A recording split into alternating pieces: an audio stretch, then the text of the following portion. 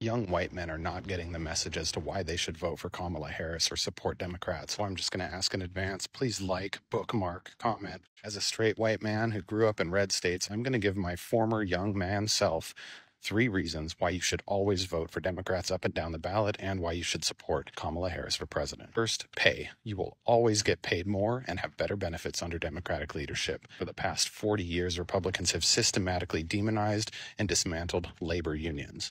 Unions provide the single best path for a young white man without a college degree to get a good job with great benefits. Second, let's be honest, it's way more attractive to young women. 60 to 70% of young women are going to vote for Kamala Harris.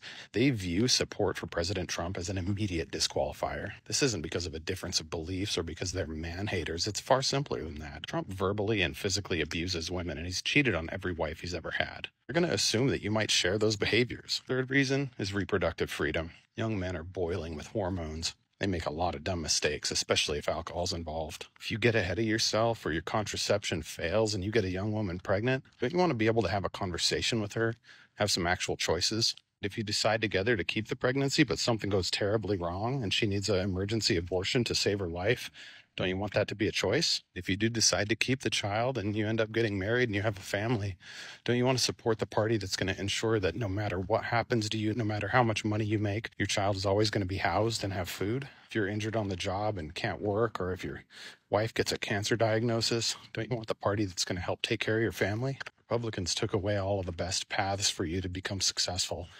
And then they told you to blame any failures on women or minorities. But really, the blame only sits with one group of people, Republican leaders. To summarize, if you like money, if you like benefits, if you like women, you like freedom, there's only one possible choice, and that's Kamala Harris.